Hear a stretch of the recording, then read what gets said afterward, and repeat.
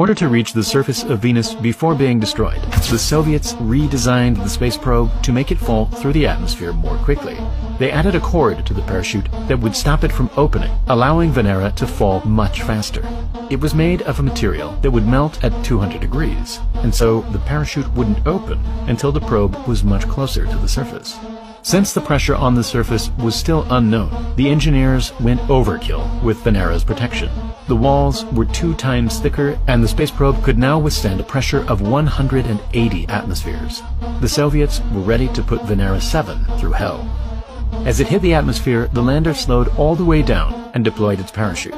The cord did its thing and allowed the space probe to quickly fall through Venus's thick atmosphere.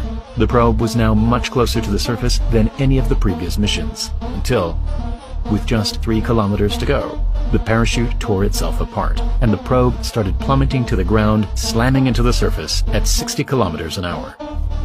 The Soviets had another failure on their hands, or so they thought. A few weeks later, when reviewing the data, they noticed that a very weak signal had actually been transmitting for 23 minutes after the lander hit the surface. As it turned out, the lander actually survived, but it had been knocked onto its side, making the antenna's signal to Earth extremely weak. Incredibly, the last bit of data it sent out showed that the temperature at the surface was a mind-boggling 500 degrees.